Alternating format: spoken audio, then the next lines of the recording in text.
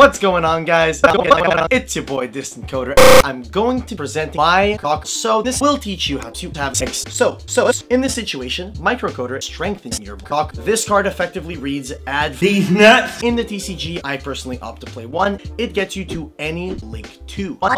In the case of sign-up optimization, this sign-up is not personally TCG by any means. I would say that you either play Master Duel or not Small World. So sign-up conflict is the sign-up mining. Apart from something like sign-up mining, if you control a sign-up mining, you're able to negate a code talker monster and banish your opponent to break your cock. So these are the last but least extra deck code talker monsters that summon your Ghibli. You will be able to search access code talker. One card that I would like to outline is access code talker because this card is shit. Kichiri Adignister basically makes your opponent's card effects unaffected by your monsters, because if you open it, you get Mathmech Sigma and then protect yourself from stuff like yourself and Balancer Lord. Basically, microcoder can be something that you're not going to be using, and the code radiator is not very useful. This is one thing that varies between Parallel Exceed for Master Duel or access code talker. Personally, you should always be playing DistantCoder unless you feel like you are running out of comes.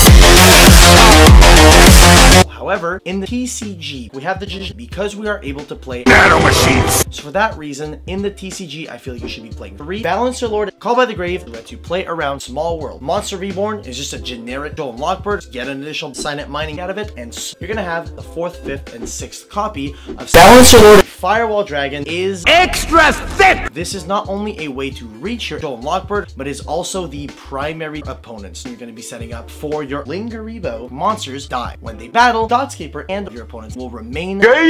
And next up, we have what I like to call Rick Harrison. These 3 cards basically allow you to die. Alternatively, if you don't want to play Code Talker, I would play 3 Small World. These 3 cards basically allow you to set up a setup if you choose that you don't want to invest 3. It's going to be it for me for this video, and I'll see you guys in the next one.